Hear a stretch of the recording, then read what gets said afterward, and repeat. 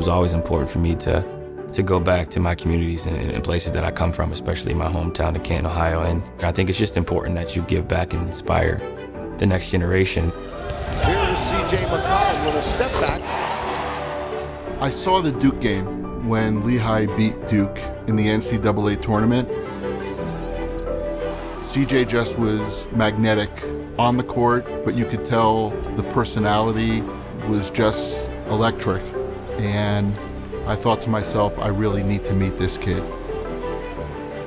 Basketball allowed me to go to Lehigh. Lehigh accepted me and kind of helped me develop into a more well-rounded player and a more well-rounded person. I think Lehigh taught me discipline. The courses did a great job of shaping my preparation and how I approach things, as well as my delivery. For my Pull-Up podcast, Pull Up with CJ McCollum, and for being an editor for the Brown and White, having to write those different types of stories, I think it helped shape me into a better person. And I'm appreciative of that, because if I didn't have those lessons, those experiences, I wouldn't have been as suited for life after college. The way in which he's been able to use his training and preparation, and now, despite having a lot of athletic success, still sees himself as being somebody who can help and guide and lead other people.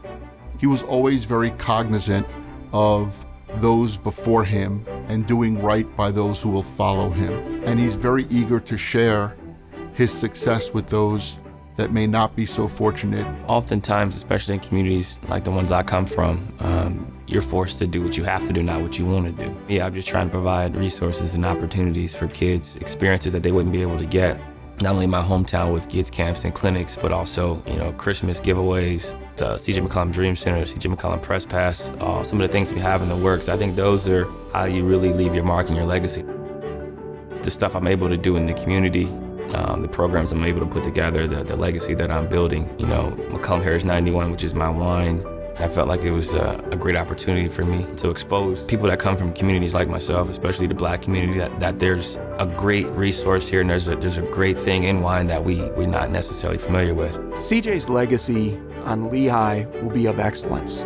He's excelled on the court, he's excelled in the classroom, he's been a great ambassador for the university of who he is, what he stands for, and the way in which he's been able to utilize the skills that he developed while he was with us. I think his legacy is going to be somebody that tried his very best to make other people's lives better, and not only just players, because he's going to be an incredible president for the Players Association, but I think his lasting legacy is the help that he's given so many young women and men to fulfill their dreams. It's very important that I leave a great legacy behind and continue to make this game better than it was when I got here.